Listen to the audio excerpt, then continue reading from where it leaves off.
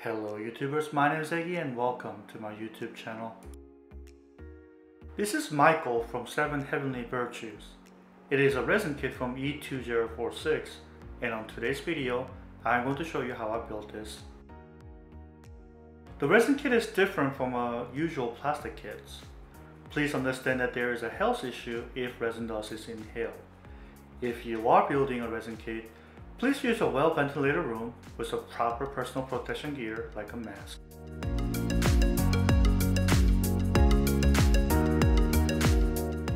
First, I start the build by inspecting each part. E2046 includes parts list with pictures, so I spread out each part and match them with pictures. E2046 kit also comes with one picture of the finished kit, which I use for color guide. That being said, one picture does not help and some internet search was required. Once parts were inspected, all the tabs were cut out using a pair of side cutters and were filed to a smooth finish.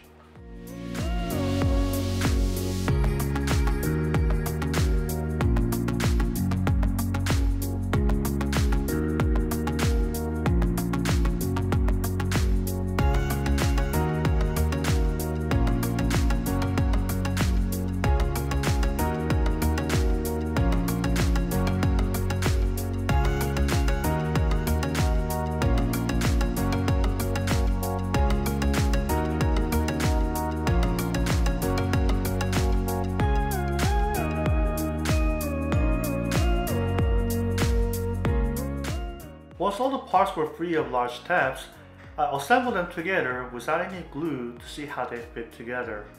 I also used glue tag on some parts so they can be held together. This pre-assembly allows me to plan ahead and learn how to assemble the final product, and also shows me if there are any problematic parts. In this case, some heat bending was required on small parts, but all parts fit together without any large issues. Pin the large parts next.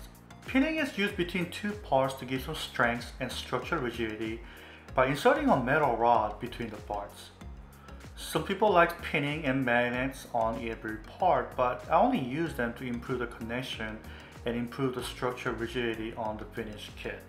For example, on my previously built resin kit, Momoka, it had a large and heavy hair, so it needed several metal pins on her body and on her hair so the finished kit doesn't fall backward.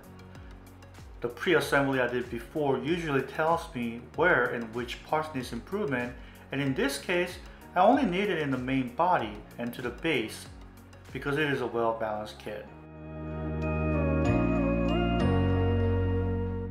After all the parts has been cleaned and pinned, I wash them to get rid of oils and mold release that are present on the surface.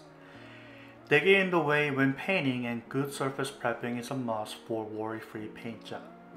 I use warm water mixed with either soap or detergent. The water needs to be warm enough to open up the pores on the resin, which can hold the oil, but not hot enough to bend and soften up the resin part.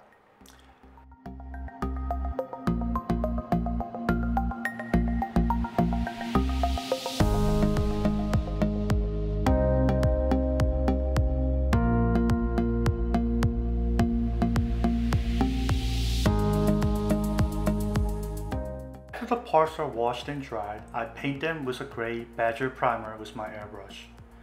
The gray color allows me to see the imperfection that I may have missed during the initial inspection due to the resin's white color. The Badger primer is also a sandable primer, meaning once I finish the section that needs to be correcting, I can sand them without primer peeling off or leaving a crater where it's hard to fix.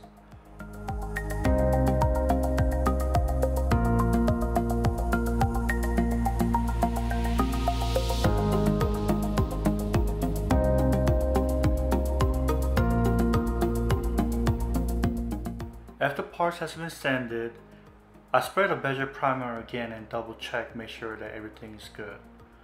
Honestly, I did this at least 5 times on this kit and I still miss some of the parts.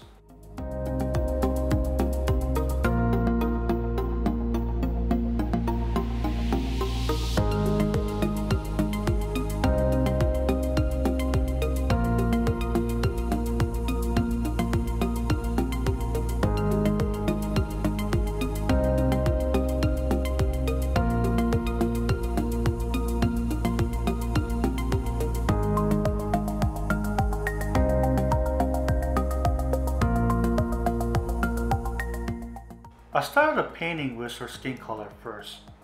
I first used the white as a base paint, and over the base paint, I applied several shades of skin color. I believe I used at least 5 different shades. This takes longer to paint, however the end result is that the skin tone looks very realistic.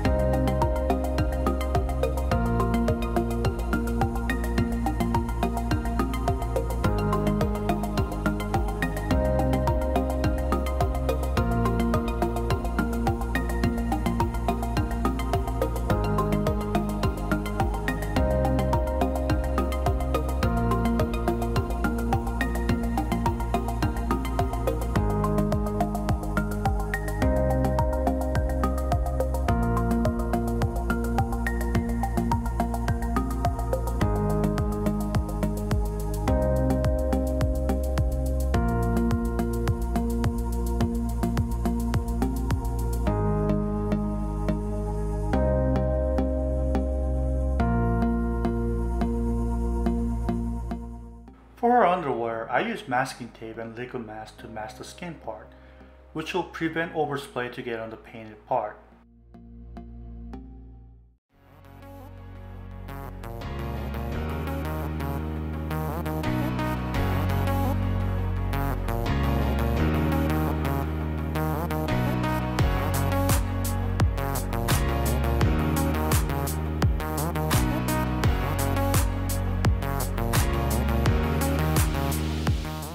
I first painted the underwear with a gray paint and used a white paint as a highlight, giving it a nice shaded look.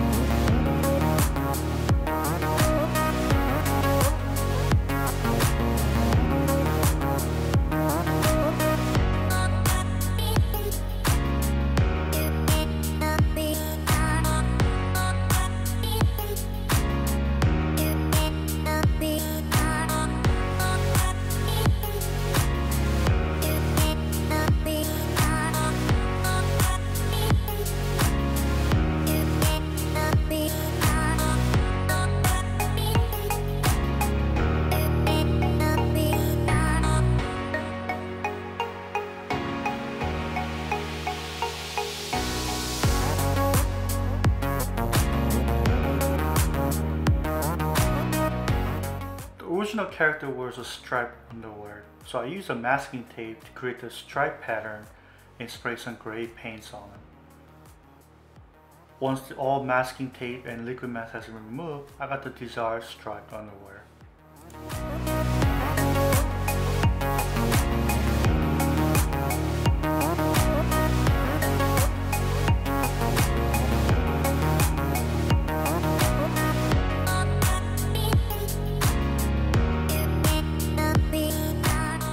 For painting the rest of the stuff, I use a shading technique where I apply the darker shade first and then use the base color as a highlight. I used this technique on most of her clothing and the end result came out great.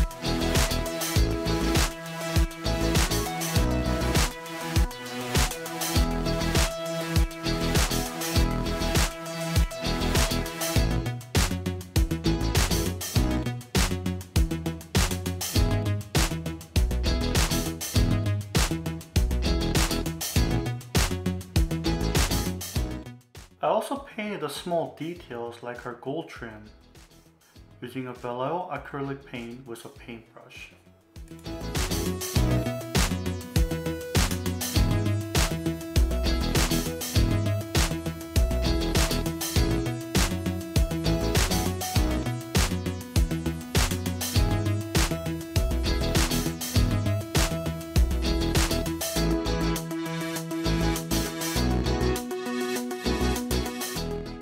As for some of the gold parts, I'll apply some brown wash on them to give it some more depth.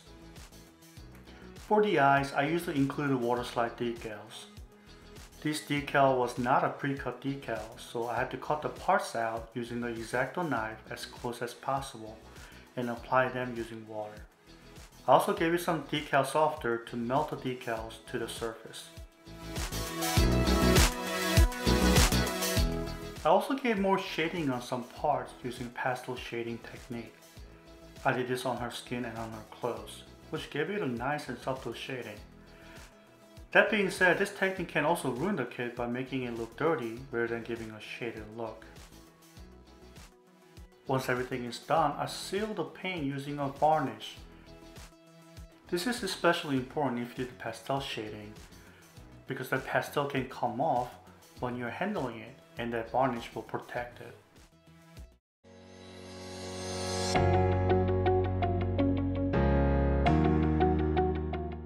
Once all the parts are painted and paint secured, I assemble the parts together using a super glue while being careful not to ruin the paint job with the glue.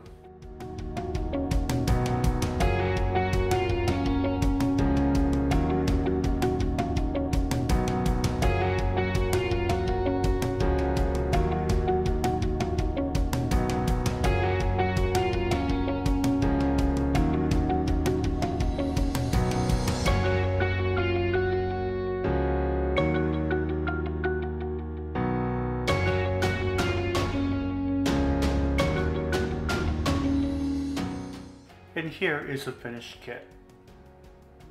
I enjoy this build. E2046 did a great job casting this kit with a high quality resin that requires very minimum correction. Most of the tasks were located and easy to get to spot, and they were easy to file and send. Only few parts required a correction, such as heat bending. Overall, I recommend this kit.